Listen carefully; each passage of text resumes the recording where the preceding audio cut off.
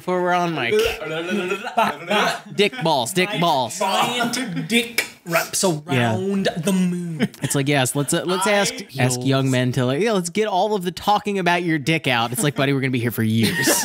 All right, we're gonna open this one with a bit. Oh, ring, ring, ring. No, we're already. Oh Christ! What the fuck just happened? I burped and a whole bunch of beer came up out of my mouth. Do you feel okay? Yeah. That was. Oh man. That was simultaneously the best and worst way to start this. Oh, holy cow! Because what no one could see was the literal fountain of beer that just came out of Tim's mouth. I smell like my brother's sink right now. I thought it was like corn or something. I was like, what is Just like a full fucking ear of corn comes up out of my mouth. Here's a bit. Ring, ring, ring. No. Full corn out of my fucking mouth. I wonder if, I mean, with him, it's interesting. You were just talking about like wait. with John Williams. Like, you feel like he's like recycling a little bit stuff sometimes. Well, because I just watch Hook, and there's like there's almost literally like the like the little Luke Skywalker thing. What? Yeah. I couldn't. Which one? Wow, it's the Tommy Oliver's theme from Power Rangers.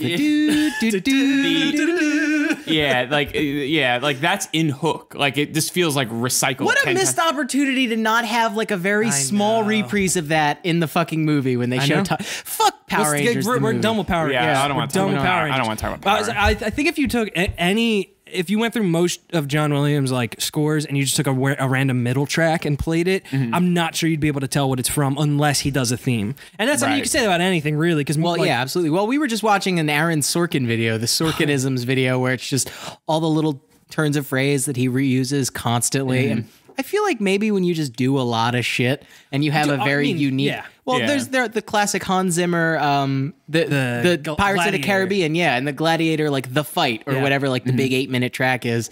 Right there, smack dab in the middle, is the theme to the Pirates of the Caribbean, unmistakably. It's pretty insane. Yeah, you just use these little codas. Yeah. Well, that's why like all those like composers have just factories of people that work for them because then they aggregate those guys. Yeah. Not John Williams, not so much, but with him, that's why with him, it's incredible that he has had as many. Zamzam?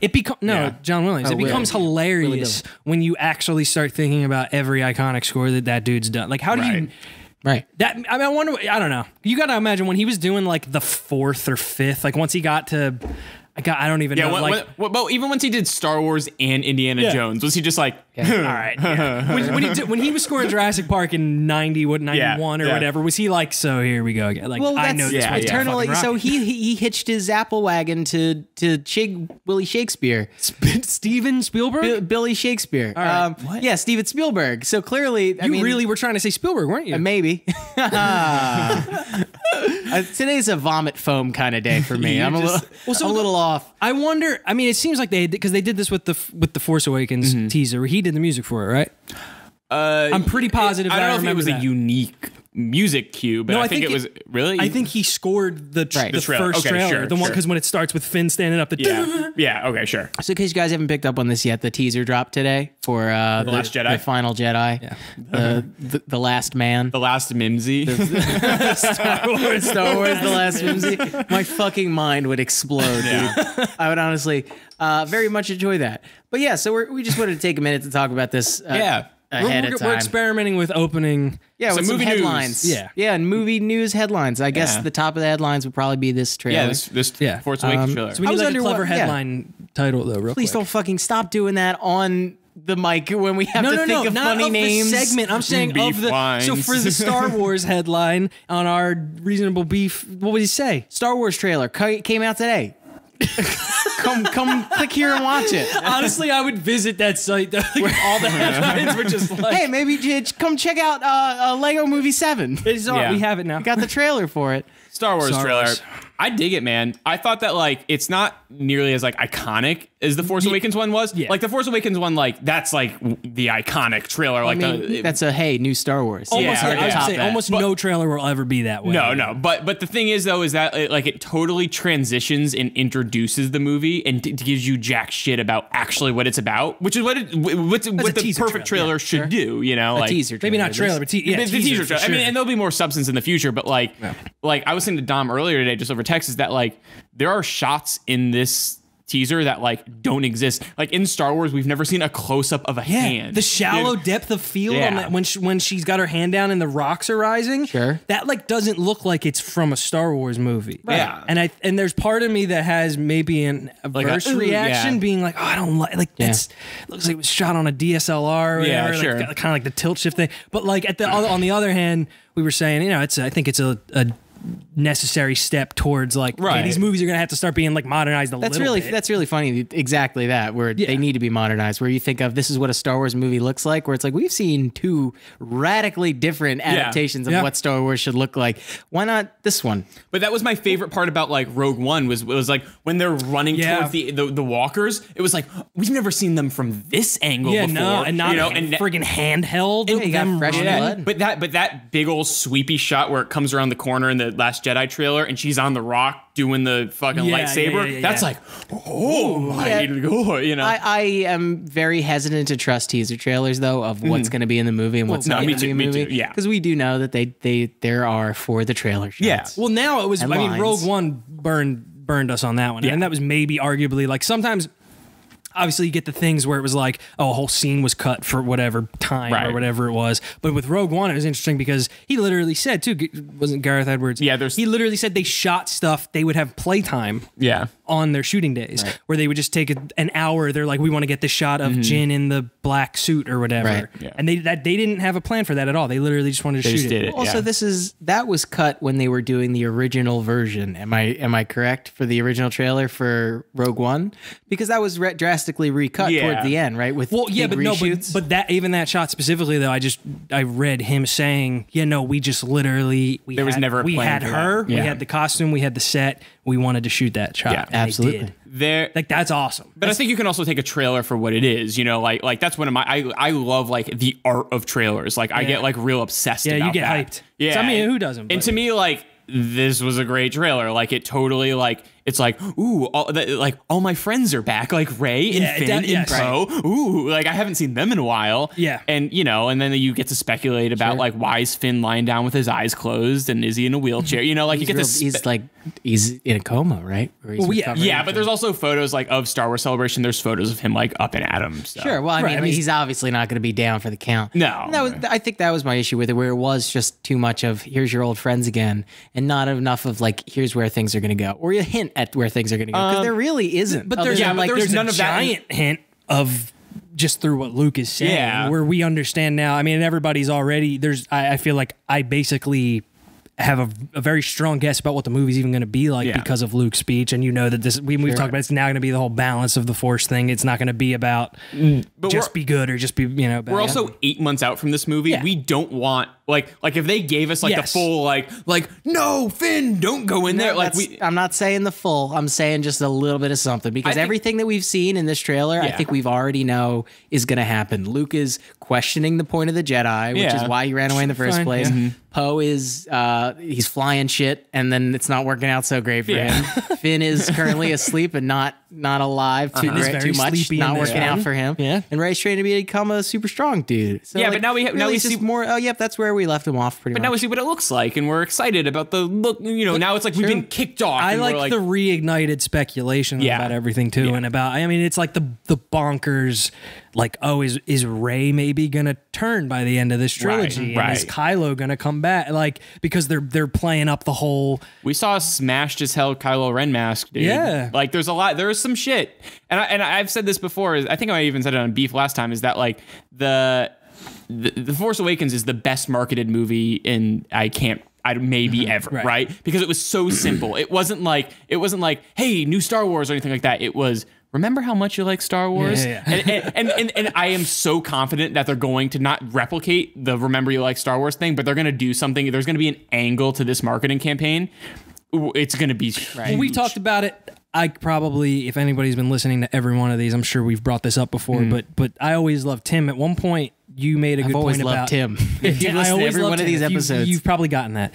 No, you brought up, we were talking about Batman, the Batman movies, and you had brought up the whole thing about like how Batman Begins was still shaking off the cobwebs of the Tim Burton movies, like the way Gotham looks in that movie, and sort of dark. The way even the poster looks. The poster is like yellow and black. We never see that motif again. And then and so it was like it's interesting now because I think part of what this marketing campaign is going to be like, okay, so you got your nostalgia trip Star Wars, and now we're going to make you maybe a little uncomfortable. Yeah, no, like this is going to maybe not look the way exactly you want it to. I thought that was kind of what Rogue One was, though, where it's like kind of Rogue One is a lateral move, though. Well, Rogue One is like a sideways step. That was my issue with that movie, is that it goes lateral and then it keeps going. It doesn't like advance anything forward. It's just like, hey, just in case you wanted to know all of this. Yeah. It's largely a pointless movie. But in the overarch of the point of a movie is not to like contribute to the universe at large. Not everything needs to be like a building block of a universe. But also because it's this. No, but you know what?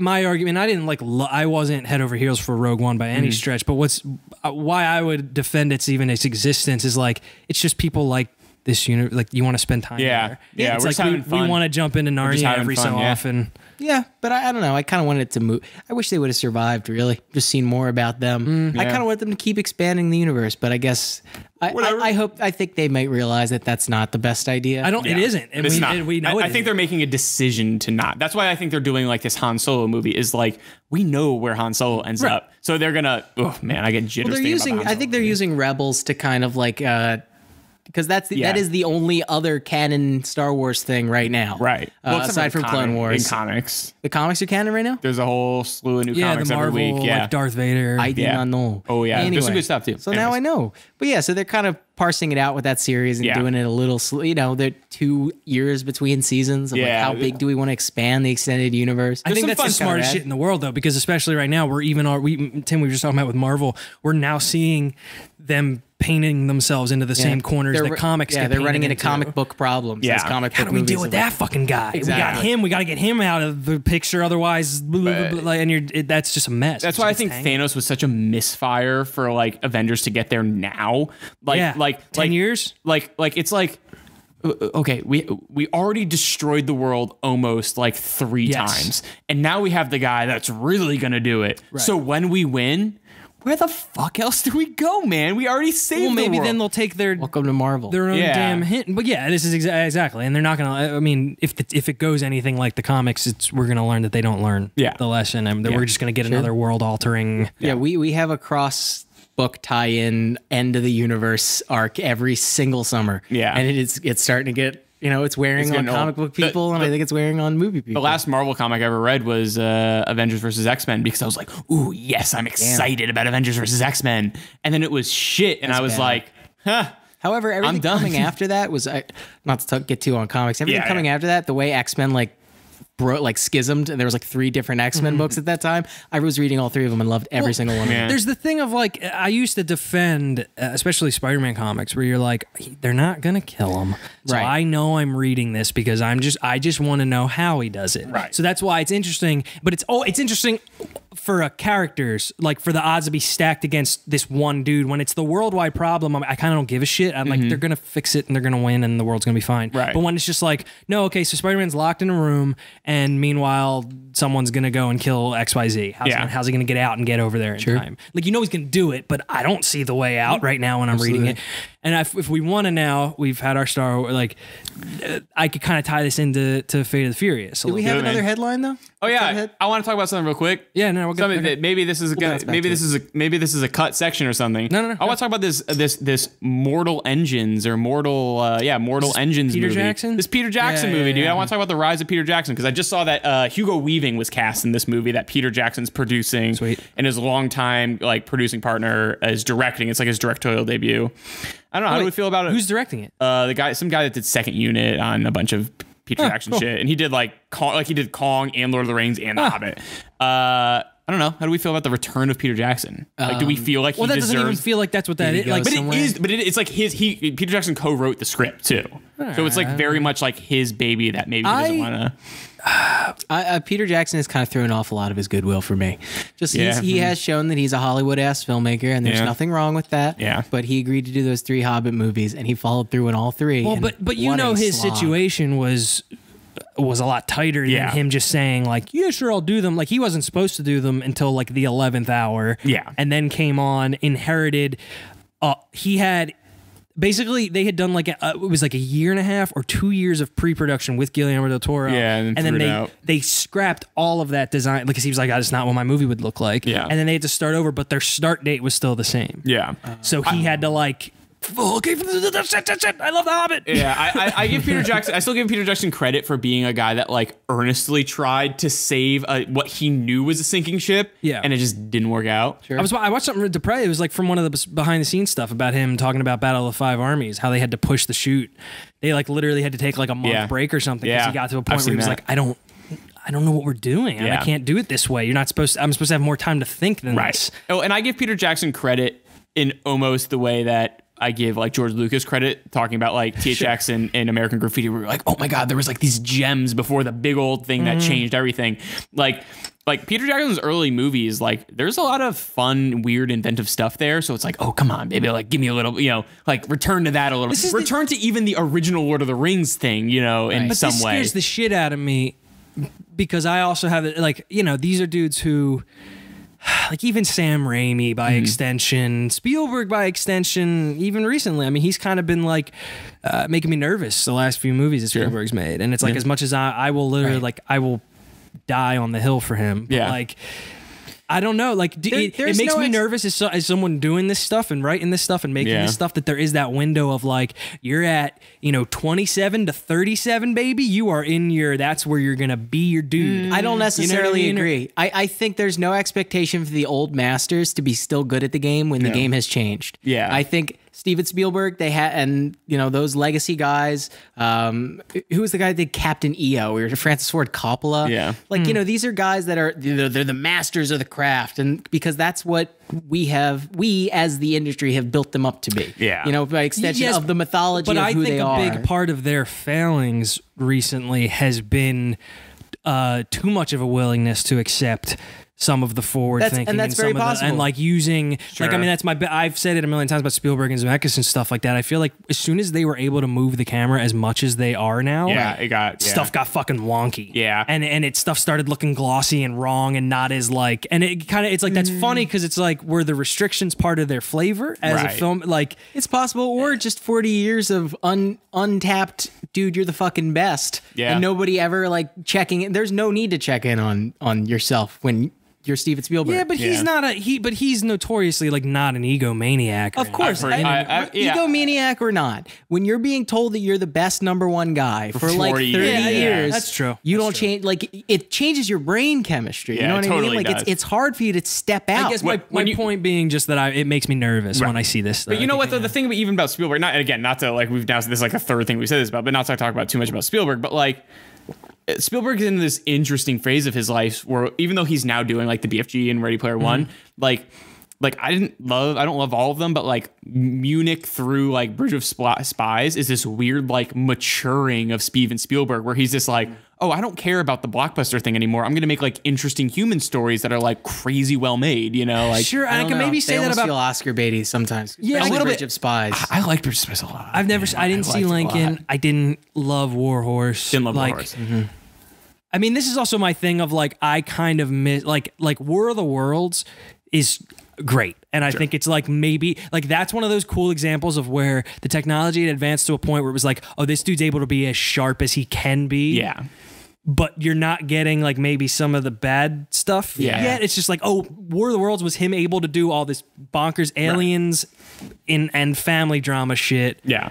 To the top. To the T. Yeah. Absolutely. And then kind of after that though, I feel like I've been a little like even just in what he's been picking. Yeah. Like it's like just kind of bored or something. I don't know. Sorry, we need to transition to the actual... Well, fuck this. I mean... Well, there we go. There's our two headline things. What I was going to bring it back into is like... Yeah, so in all this bullshit, whatever. I don't care how they win. I just want... Or I don't care... What happens as long as... Because you know they're going to win. I know they're going to win. I want to see how they're going to win. Yeah. And Fate of the Furious for me 2017 movie. 2017. Thank you. I didn't care how they were going to do it at all. I was not like I just wasn't interested because the stakes and the everything felt so.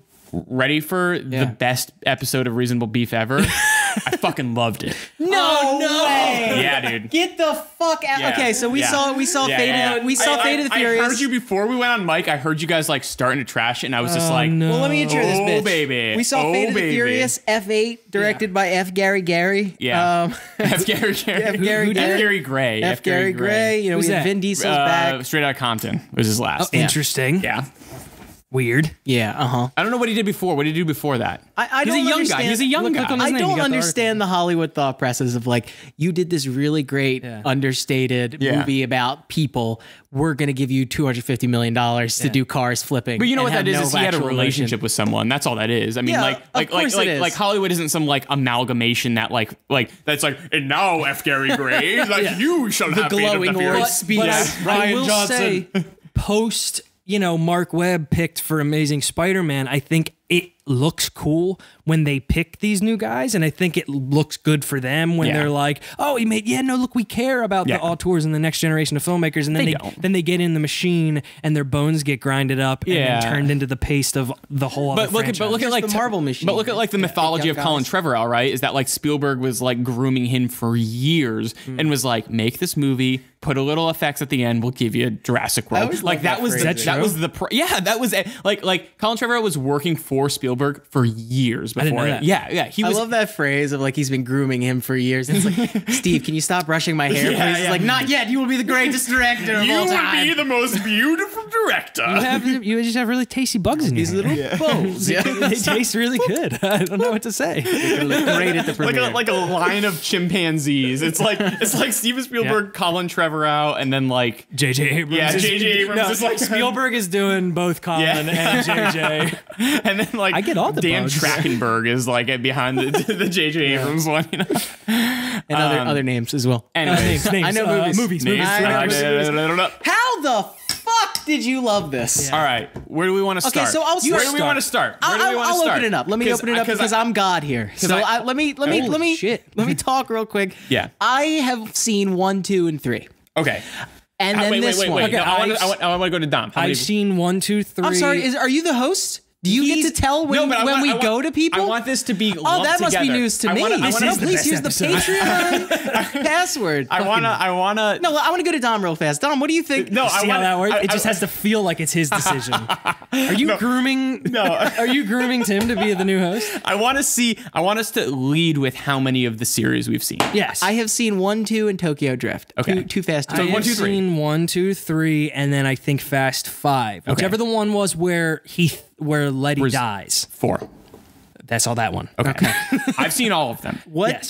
So my biggest beef with this movie, this is not nearly as fun as it thinks it is. Okay. It's not like stupid fun. It's not campy fun. It's just a bad movie that's very expensive. The cool shit that happens can be really cool. Yeah. Nuclear sub bursting through the Antarctic ice. I was in it. That's Yes. fucking rad. Cool. But then the shit that's between the cool shit happening is the most mind-numbing and just absolute terrible movie. It was bad. I wasn't compelled. I didn't care. Like, and it was weird, we're watching it and I'm seeing like the baby shows up and you hear the audience like melt and like, oh, Dom and the baby. Yeah. And we, full disclosure, Tim and I are very much aware that if we had not created the same relationship with these characters as everybody else who's seen them all up until this point is made, we're not going to melt when we watch Dom Toretto. Sure, or like when Owen Shaw shows up, it's like, we're not going to like lose our minds about it. Right? No, I will say that and I'll make a point for why I think the movie works and why I think the franchise works, which is like one of the reasons why I'm on this episode, because I am such like a diehard fan of this franchise. The reason is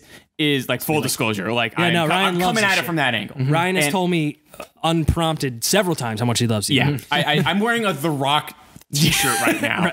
And I own a pair of The Rock's shoes, so like I'm good.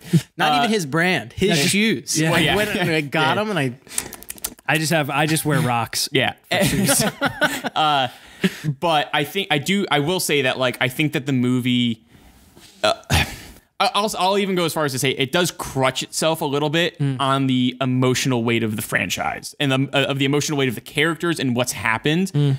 That's not like a defense of anything so much, but I really enjoyed it because it does feel very rewarding as someone that's like followed the franchise. Right. So maybe certain moments like even at the end where he's like okay, we're in spoiler territory, right? Like I listen to this fucking podcast every week and I should know that. But is that like at the end of the movie, during the movie we reveal that Dom Toretto has a kid with his love interest from Fast Five.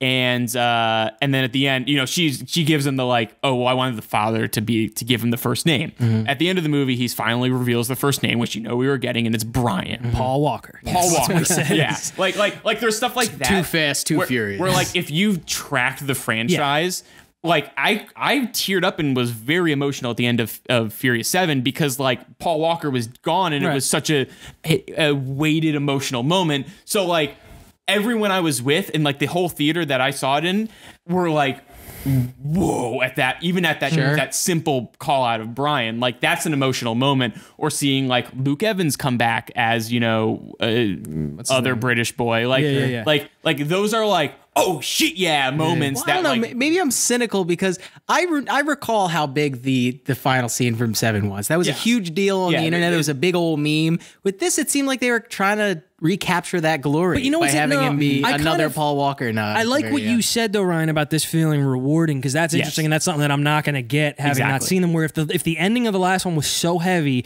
and then this one just shows up and it's like, and now they're on mission and nothing matters and they just got to do it. And you're this is my friend's defense. This is why I don't like Friends because people say, hey, the concept, not the show. I don't like people. He doesn't like us at all. As soon as the mic's off, we just leave and he never speaks. I look at the ground and I wait for day. Yeah. No, my issue with that is like, well, you got to get to know the characters. You got to get to know the characters and you'll love them. So, and me jumping into someone who doesn't get to know the characters, I'm like, this dialogue is fucking garbage. And here's like even the funny stuff that Tyrese Gibson is supposed to say, I'm like, this is all fucking like. It's like he's improvising on set and the first thing he said they kept and it's just like well people like this character so he could pretty much say whatever and I get that concept but as a moviegoer I say fuck that concept. Okay, so I also think when you're on number 8 it is and again, so there's the new. It's really there more was like the Nord trilogy. No, it's a hard 8. I'll talk about there's 8, but so you could argue, okay, if you've seen the last like 3, maybe you're on board and know the characters and everything. But I think when you're at number 8, it needs to be accessible. I need to have just been able to step in and not have to watch what is it? What would that be? 14 hours of movie just to come and see the car chase movie. Same thing with Marvel. They're going to start getting into that corner as well, where it's like eventually this just you need to be able to just people are going to start crossing dimensions, and there's going to be people in the audience going, "What the fuck is going on?" I want to be able to just show up to Captain America, having not seen the last couple, and been like, "I like Captain America. Here's an adventure." Yeah, but they can't like a comic book. But you know what the thing is because I do agree that like there is the argument where like, oh, a movie should like hold itself up, maybe more than this movie does. But on the same note, like if you're gonna do a franchise, and especially a singular franchise like the Fast and the Furious, like you can't just abandon like massive movements, like especially with like the death of his love interest from Fast 5. Like that's a super important character moment for him that does like explain a lot in terms of like what's going on, but like and like pushes him forward. But like you that's not earned unless you've seen the 5th one. Like there's a lot of things where like you can't just throw that stuff away. Here's the thing though. There's a way that this movie could have put me in its spell. Yeah. And if I knew, because you know what you know from the movie, and it's fine. He shows up. Okay, I understand he has a history with this woman. I didn't recognize her. Right. Oh my God, and she has a baby that he didn't know about. And that's important. Maybe other people already caught on that he didn't know about it, but I was told and I was like, cool. Look, I can like get behind this, but it wasn't like deft. It didn't. No, sure. It didn't do. It's like it stumbles around. I mean, the movie is 2 hours and 40 minutes, and it stumbles over. 2 hours and 40 minutes. It stumbles over its whole dick. I mean, it stumbles. It's not true. It stumbles over its dick the whole time. It's a whole dick. Its whole entire dick. It stumbles over. It is 2 hours and 40 minutes. Actually, 40 minutes. I have seen 2 numbers. I have seen 2 hours and 17 minutes and 2 hours and 40 minutes. It's 2:17. Both of which are unacceptable. It's okay. Let me talk about Fast and the Furious. Yeah. Okay. Fast and the Furious is. Let me hear me out just a little bit because I'm going to say some bold things up front. I'm going to try to talk them through. Fast and Furious, I think, to me, is the most consistent action movie franchise maybe ever. Right? Like we're 8 movies in and it's still fucking rocking and rolling. if you want to, I was thinking about saying this earlier, and like maybe you could make Marvel. Marvel's a superhero movies. I'm talking about action. Are you saying modern though, or just ever? Maybe ever. James Bond. Okay, James Bond, sure, but that one always is. Yeah, like, okay. Yeah. Is Bond action? Whatever. I mean, but exactly. Like, that's why I said action is because like Bond is like this spy this movie. is very much an action movie. Pure and action. unmistakable. Yeah, you're right. Okay, so the growth of the franchise is like what I think is the most commendable thing, because the first one is really just kind of an interesting indie movie about dudes who race cars in LA. Like go back and watch it. It's like they're stealing VCRs. That's like it's like a good, interesting, weird movie that then the studio just fucking put its dick in its ass and was like, now we're gonna have ludicrous and fucking and tits and music and blah blah blah. And Vin Diesel was out because he was becoming a movie star. They bring it back in to exploit it even further in the third one. Everyone's out. They have none of the original stars. They're like is Ludacris in the second one? That was Tyrese Gibson in the second one. When is Ludacris coming? And Tyrese Gibson. Okay. Vin Diesel's out. It's Paul Walker and Tyrese being super gay in Miami. And it's true. And no, actually, the director was gay. He tried to make it a gay thing. No, he tried to make it a gay thing. He actually did. Wow. And then when they grab the stick shift, that's actually, it's supposed to be a dick. Too fast. Watch it. Okay. But so they exploit it even further with Justin Lin now on board, right? The third one tanked so hard they need to reshoot and put Vin Diesel in the movie on the stipulation that Vin Diesel gets to return to the franchise the way he wants to do it. Him and Justin Lin set up the fourth one as a prequel to the third one because the main Hayo character from the third one was so popular. They prequeled 4 movies. Tokyo Drift happens inside of Han, right? To resurrect Han. Yeah. And okay, so like there's a really interesting and obviously well thought out like development to the story of this franchise. Starting at 4, each of them has consistently found a way, all the way through this one, I think, has found a way to remain like interesting and new in like its own unique way. See, let me counter. Yeah. I didn't find it interesting at all. Okay. And none of it felt new.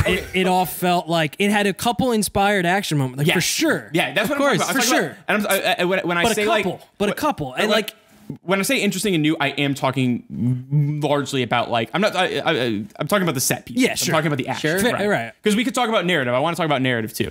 But I think like in the fourth one, they're ripping through fucking tunnels, right? The fifth one is, I think, the best one. Is like they're in Brazil and they're ripping through. There's a crazy train heist. Like they're like they always are kind of they're throwing them off of airplanes. They're going between buildings. In this one, every action set piece is unlike anything you've ever seen. Right, ripping through New York City, fucking zombie cars. Okay. Self-driving cars coming out of was awesome. Now, but here was my number one burning in my fucking heart question when that started happening in the movie was why wasn't this the goddamn movie? The premise of someone hijacking the self-driving cars to driving people off the fucking road, that's enough. I would watch that the whole time. Yeah. I would have rather watched that sequence 7 times back to back for 2 hours and 40 minutes. When they do turn around that corner and then a fucking whole torrent of cars. I was like, amazing.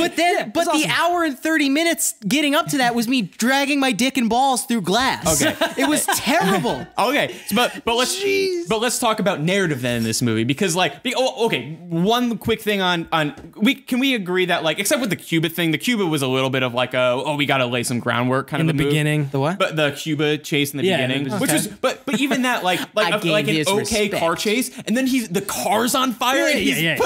I was awesome, on board in the beginning of the movie. Yeah, because it's silly and it's campy, and then it immediately turns into like, as soon as Charlize Theron's character gets introduced, it turns into some weird pseudo spy movie. Sure, like it's half Jason Bourne, half I don't know, like House Party or another equally dumb. And I could tell you're fired up, but I also want to make when that happened, when he finally met her, it was telling of how the rest of it was going to go. Because I remember she's standing there and she goes, and we don't see any of this, by the way. This is just her saying it. She goes like, "Yeah, Dom, how your favorite coffee place was closed and you had to go down 2 blocks, and this isn't the street you take it. I've been trying to set up this meeting for a very long time." Yeah. And then my number one question right after she said that was like, why, if she knew he was here, why didn't she just fucking like walk up to him and like tell him this and show him the phone? Like, why did she have to change his coffee routine? And break her, and that was car and basically then break the whole movie where I was like, I kept being like, why did they have to do that? No, Why couldn't she have just said? And I'm not excusing, because I'm not. I want to be clear. Like, I'm not excusing any of those moments, because there are a lot. And like,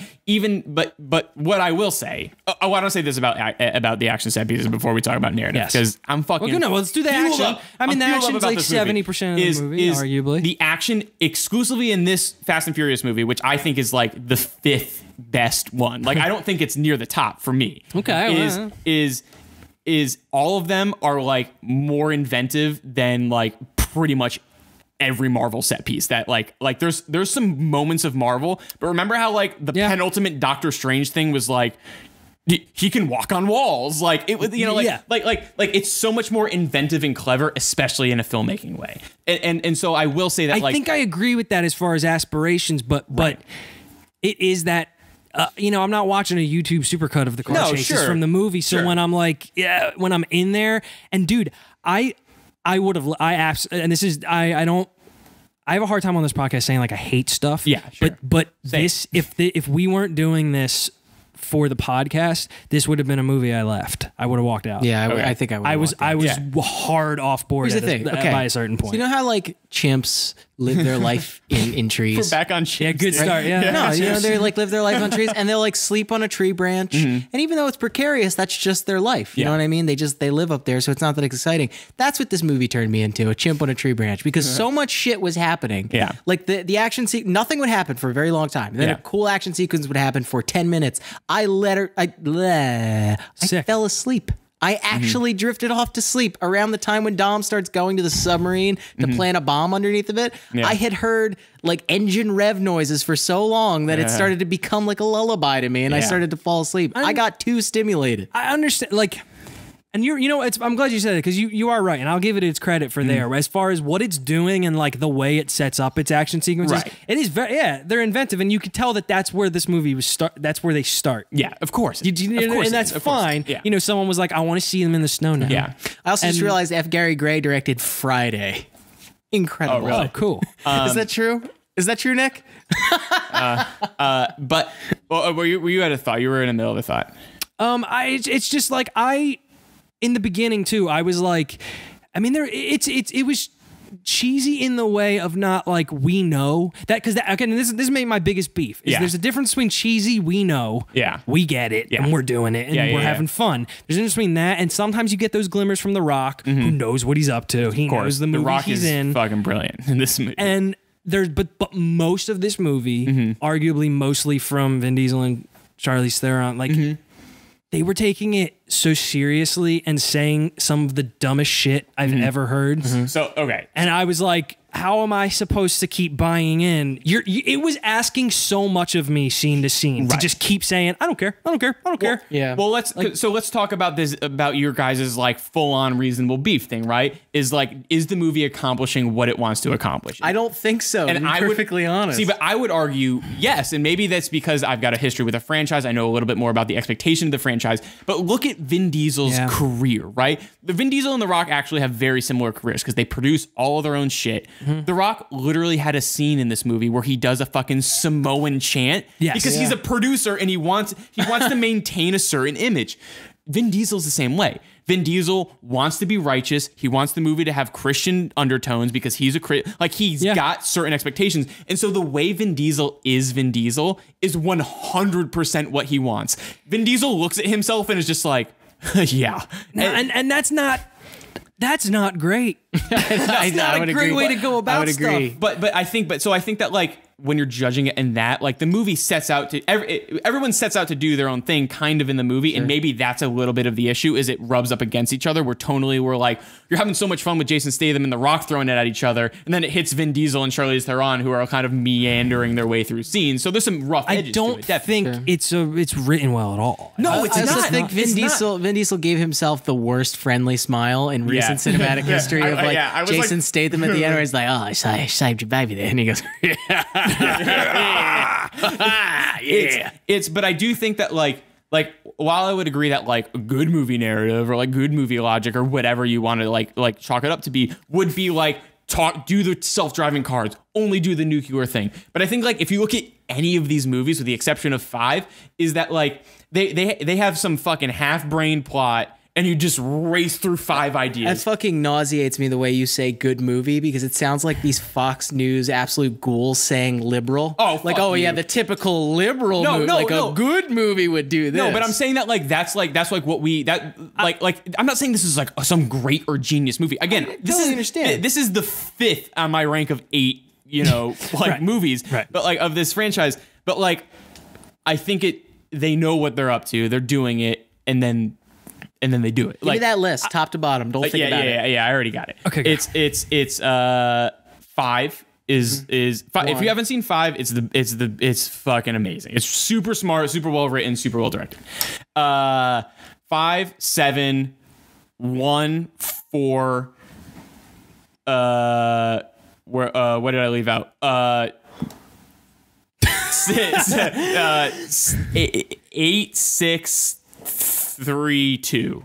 Welcome to Reasonable That's Beef my social number security number. Yeah. We both had very different jokes lined up at the end of that list. Because like talking about especially the last few, they had these really deft directors that like Justin Lin, was like really whizzing through these. Couldn't hear them at all. Drive the car. Deft, right? Yeah. As fast as you can. Deft. I said deft. I know what you said. But I just...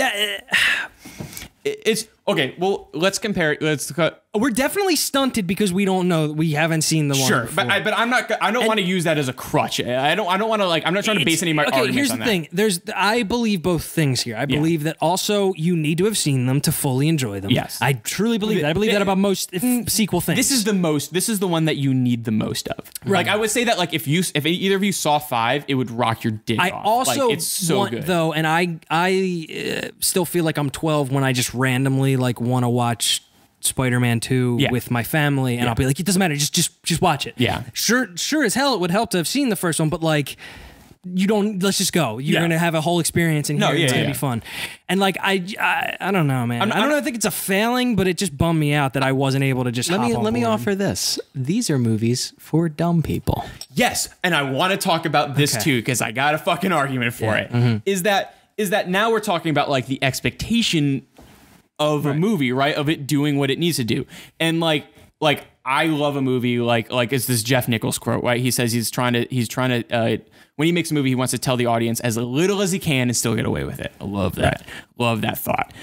A really understated, also a flawed, direction, but and it can go the other way. Yes. And in some movies, you get beefed on because they hold your hand and they really carry you through it. This is a movie that's fucking dragging you and just like catch the fuck up. Yeah. Because like these are movies for the masses, man. These are movies that are going to slay all over the world, make a fuck ton of money, and they're going to keep doing them. Unlike, I don't know, like movies that we like to like bitch about because like no one saw Midnight Special or whatever. Right. But like, so when it's like, when it's someone being like, when Kurt Russell being like, there's a heat-seeking missile, and then it's cuts to The Rock, there's a heat-seeking missile, and then you cut to the heat-seeking missile, like that's like bad, I guess. That's not great. But you gotta just like accept it, like you gotta accept the language of Fast and the Furious. I was trying, and know me, I love to love things. I don't get off on disliking stuff, and it makes me feel sad. Yeah. And it makes me feel like I'm being an asshole when I didn't enjoy something as much as I can feel the movie wanted me to feel. Stupid movie that's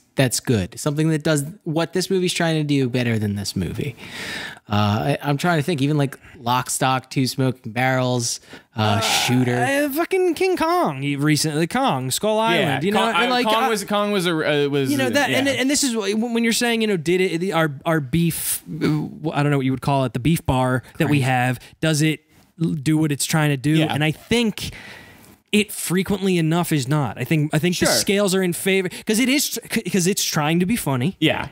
And it's trying, several times it is. I would say more than it isn't. Someone says something where he's like, he says it in the cadence of a joke, but it's not necessarily like a joke. Yeah, all right. And but like the Jason Statham like baby fight, I thought was like a very great. Fun. Yeah, where was that? Here's the thing. When for all my beef with it though, once we're setting up a revenge final act, no matter what, because he's held under the gun, whatever. Yeah, we know that when he takes everything back, it's gonna feel good, and it did. Yeah, and so that in that respect, right on. I was happy once I was like, finally, he's gonna fucking turn it around. because not for nothing, but there was most of the movie going by where I was like, couldn't he tell his team that that the lady's doing this to him? And he's just like, I just got to do stay out of our way because I got to do these bad things and then or whatever, or I don't know, like. But he did. I mean, it does reveal in the end that he was setting it up, but they didn't know. Yeah, but he was protecting them. Like, I don't know, like you could reason it out. I'm sure. That's why he got I could reason it cut to a shot of like the two guys that put Jason Statham and gave him the EpiPen. Like those are two main characters from previous movies. Sure. Right. Like, and then you got like the Cuba guy. Like that was like, oh yeah, he was setting it up in his own way. You know? The audience cheered when it's fair, and I guess I guess he needed the Charlize Theron character needed them to not know for it to work, and like, but it kind of seemed like they caused more problems than they would have if he said, "I don't."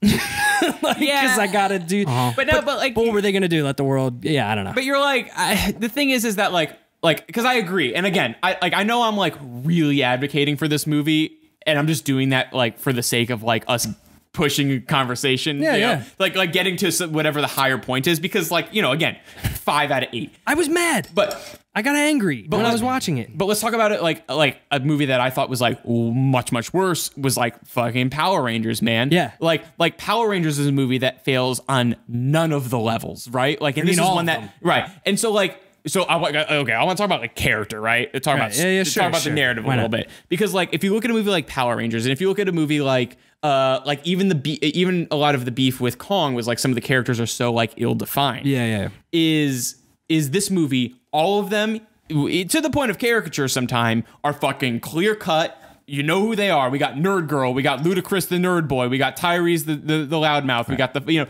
like everyone is like, you know what they want. They're in the scene for one fucking purpose, and then they go out. So it's like so crystal cut. And I guess so two-dimensional characters. Yeah, but it also, but I know what he's saying, and I appreciate that. And I like that when you're like, what we were just talking about, where I was like, I love when it's just clear, when I know what he wants, and he's just going to do that. And I think part of the problem was like, I didn't know what the villain wanted for way too long. That's one of my, I've realized I have that problem with movies a lot. Right. Where when if we're halfway through and especially if it's not, if it doesn't have me in its spell, but I don't know why the plot is what the plot is yet, and we're an hour and a half in, it drives me nuts. I'm like, okay, well, for fuck's sake, what's the end game here? And she didn't even really, once she explains what she's doing, by the way, that scene ended and she calls herself a fucking alligator and she's out. And I'm like, wait up, but what are you doing? Yeah. Well, she wants to end all wars by holding everybody accountable. Yeah, and that was her thing. It was one line of dialogue about what she wanted, no ideological reason. No, it's just I want to be able to aim guns at all the world's powers in case they misbehave. Yeah, would have rathered up front her say, I want to rule the world. I want to have all the nukes. Well, but that's my issue with that movie, and because that motivation is a scene from the hat villain motivation of like wanting to hold power to like keep the world safe. Yeah, that's just one of those things where it's it's multi-layered. She's actually a good person because she wants to bring it's very the movie has a weird. It definitely has some issues about like the way it delivers information and the order it delivers information, where I thought I was like, this is the most effective way this could have happened, right? Like if something like it just kind of like was super quick to like acquit Dom of being a bad guy, whereas like, what if we like kept that story kept that image a little bit longer? Like there was certain moments like that where I was like, it just brings up that whole question. Yeah, right. That was the whole thing, right? You think, is this going to be that he maybe starts to realize that? Yeah. And I thought that was an interesting part because again, I haven't seen the movies, but I sort of know what they became just from like trailers and blah, blah, blah. So I was like, this is going to be cool. Are they going to basically question like, no, do you remember how you started? You were a criminal in the first movie. That's the guy you really are. Right. That's a really interesting thing to bring up 8 movies later. Right. Well, that's what I thought. And that was like one of the things I really appreciated about it is like even at 8 movies, it found a device to like make things like, and maybe you guys were like, it wasn't interesting at all because nothing supported it. But the idea of like, we've got this team, we've been building this team, and then we pit their leader against it. Cool idea. That's like a base thing. That's what Marvel hasn't figured out, is how to make their fucking movies interesting. But it almost doesn't fucking matter because the execution was so slapdick awful. Yeah, I mean, that's what I was it was half, it doesn't matter what your premise is if your execution just falls flat. They're also only really go up against him once, and that's kind of annoying too, in the sense of like, all right, so we're watching, like, the big hook of it is that he's turned on them, but like really, and it's a hook scene as well. Are they hooking him? Yeah, and that's cool. And I saw that in the trailer. I was like, cool car choreography. Yeah, that's sweet. Hard to say. Cool car choreography. I thought that whole New York scene was pretty fucking sweet. Yeah, it was really great. Yeah, me too. And again, the zombie cars, that's cool. a sick enough idea. And I was cars annoyed. coming out of the building is but I was also annoyed when that started because this movie does that thing that, and it's probably, honestly, I think this might be beyond what I saw as bad acting, as bad writing. It was very self-serious, and that's probably why I'm having such a hard time, because you're saying what was it setting out to do? I think it thought it was way more fucking, but that's like profound than it really was, and that really rubbed me a weird way every time when every single scene ends with someone like throwing back the last line with a little curveball and with some stank, and then the music goes every scene that shit gets boring. But like, what was I getting at with the how did I start that? I don't know. Self-serious. I don't remember. But let me just say that I felt that way about the jokes as well. Whereas the music was setting up the parts where I was supposed to laugh. Yeah. Or setting up the parts where I was supposed to think something was cool. Where it'd be like, "Let's go." It's like that wasn't that cool. He just said a thing. It's like ultra cheesy though, but like no, it's not. I wish it was ultra cheesy. But that's my biggest part. That's my biggest problem with this is that it's not very campy. It's not very self-serious. Yeah. It is a whole lot of dumbass movie in not a way that tickles me personally at all. I mean, I think that like it is like, especially where some of the other movies are like so fucking wild, where one of the things I appreciate about this is whereas like the last two have been like super sexy. They're in Dubai wearing fucking sick shirts. And this one was like not trying to be sexy anymore. It was like, oh, we're just doing this like other darker thing.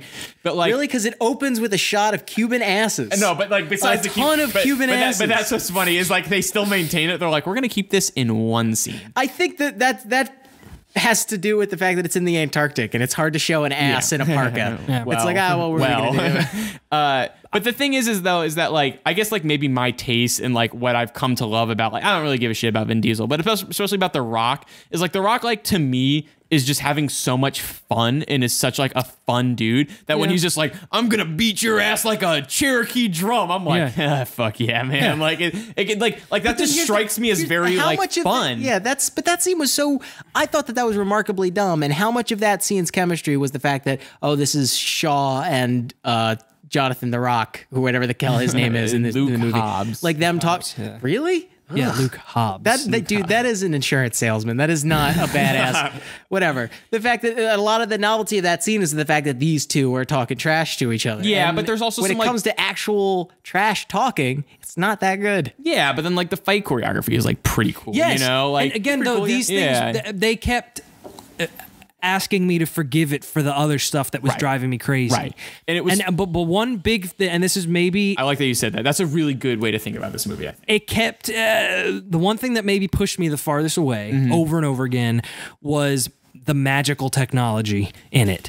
And now I don't know like the franchise. Shit, I don't know them. And I'm sure that after you've had 3 movies to warm up to this sort of shit, you're fine with it. But like, I am so sick of, well, find another camera. Here, I found an ATM, and then it zooms in an it's like ultra crystal HD clear, and it's like I know that shouldn't bother me as much as it does, but again, in a movie where it feels like it thinks it's being really smart and like you didn't know technology can do this, did you? And it's like, but it can't. What you're doing is fucking crazy, and it's literally science fiction magic. It definitely goes way the fuck over. And every time, oh my god, there's a fucking hack battle. Dude, what was going on? Why did they do that for that long? It was making me mad.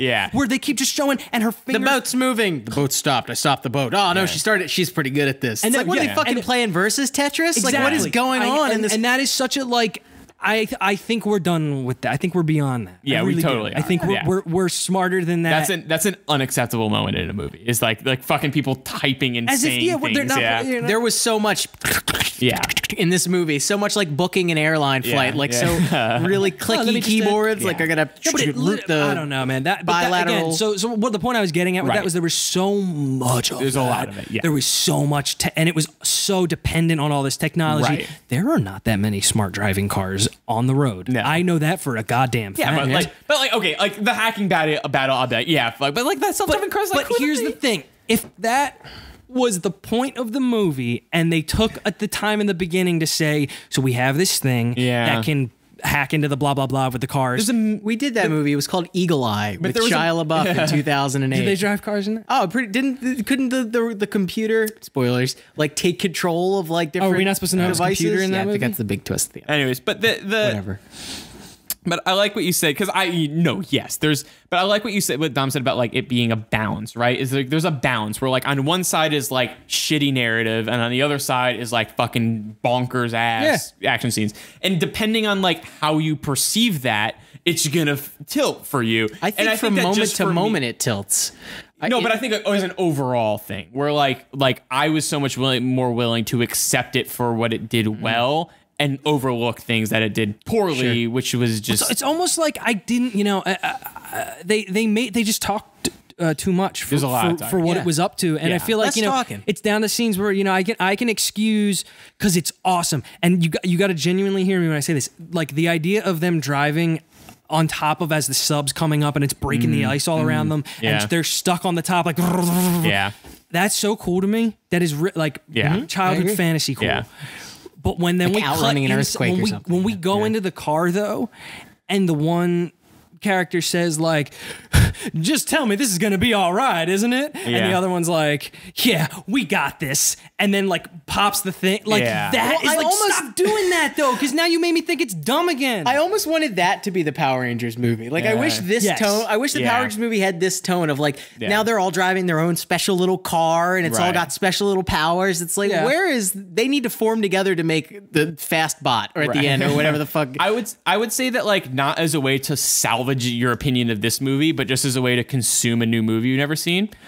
Go back to Fast Five. Like, watch Fast Five. Like, take my word for it and watch Fast Five. I guarantee you I will like it. And just see, because I think, like, if you watch 5, you'll enjoy it, and then maybe go to 6 and 7, is that those movies are way better directed than this one is. And, like, there's a lot more... like Jeremy Lin, or Justin Lin and James Wan. Yeah. It's like, those guys fucking get these movies. And I don't Jeremy Lin, the basketball player? Sorry. Justin Lin. No, I know. So, like, there's... Like, you can see what the potential of a movie like this can be, I think, in those movies, because this is not the best of them by a stretch. But I used to enjoy the joke about Fast Five is that it's the best name for a hand job that I could possibly think of. I think I'm going to give it Fast Five. Just grab it. I'm going to click Fast Five. All right, gentlemen, we're going to bring this through. I think we're reaching that time. Let me get final thoughts. Damao. I didn't like it, and I think... The reasons I didn't like it are fair. I think it wasn't it wasn't capturing me, man. I don't think it did a good job of weaving its spell. Ryan Blewett. Despite its flaws, Ryan Blewett is here, everybody. I never introed him. I got new shit I could talk about. We'll plug it at the end. Okay. Despite pretty major flaws, it succeeds as a worthy and progressive entry to a very enjoyable franchise. Okay, that's nice. I thought it was fucking garbage. Whoa. I didn't enjoy it at all. I really wanted to. Not campy enough and a little bit too self-serious, too much talking. I need more. I need shorter action scenes spaced less far apart in order for me to really enjoy this. But I don't know. I'm not invested in the characters either. Yeah, it's a big part of it. I know for a fact. I know I'm almost positive that we would be easier on it if it had come after a real banger of a entry. Yeah. Especially, I hear 7 was fantastic. So it's so fucking good, man. Right. So it's like, and I know we would be gentler on but I would say it's like this is Dark Knight Rises, especially if people are listening and like haven't seen the franchise. Start at 4 even. 4 is where it really kicks off, but like just go see what it can do because I think it's rad. Go see Fast Furious. I also want to say that I love the dynamic that we immediately went into with. Like, it would have been fun if we were all like, oh, Fast and the Furious or blah, blah, blah. Or if it was like another episode where like everyone was like, fuck Power Rangers. But like, I love that I like this movie and that you guys didn't. I would love the idea of doing another fuck Power Rangers episode though. If we ever want to do like a negative Power Rangers Rangers again in my life. I've grown addicted to the cell phone game. You're like number one in the world. Yeah, no, I'm not number one. I've become very good at this Power Rangers cell phone game. Yeah. It's upsetting. I want to say quickly about Power Rangers is that I said this to Dom, and I want to be on the record about this, is that Power Rangers is the kind of bad where I hope I meet the director, like Dean Israelite or whatever, so I can personally tell him to his face that I think he made a bad movie and he should be ashamed. You'll never. The thing about Saban is that like the people that work with Saban never work again. The people who work with Saban rarely work outside of, like, all the actors on the Power Rangers shows. Right. They've never done anything outside of that. So I don't know. Right. They do their own thing. We're going to do Three-Headed Critic. Okay. We're going to wrap this bitch up. Here we go. I'm going to start with Ryan, Dom, me. The Fast and Furious 8. My... No, the number. Christ. The number 8. He did it again. Well, I like that. The Fast and the Furious 8 my Christ. Yeah, all right. Well, That's actually the plot of the 10th one.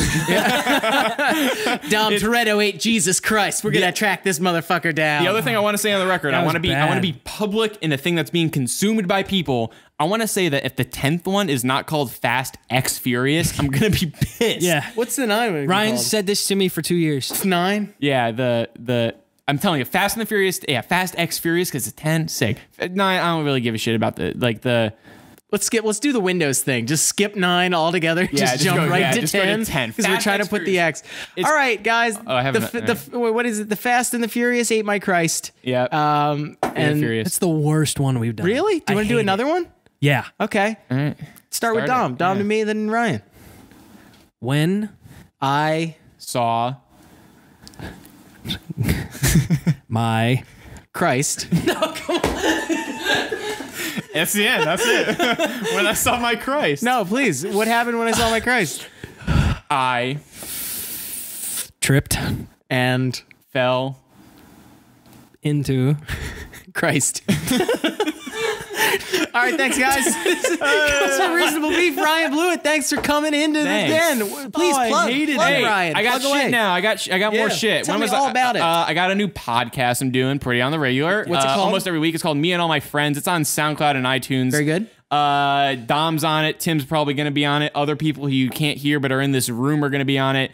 It's a good time. I talk to my friends. It's really like casual and conversational, and I think people will like it. Good. Where can we get to that? iTunes. SoundCloud. It's on SoundCloud as well. Me and All My Friends on either of them. Super easy to find. Is that listen to Dom's letter and ampersand?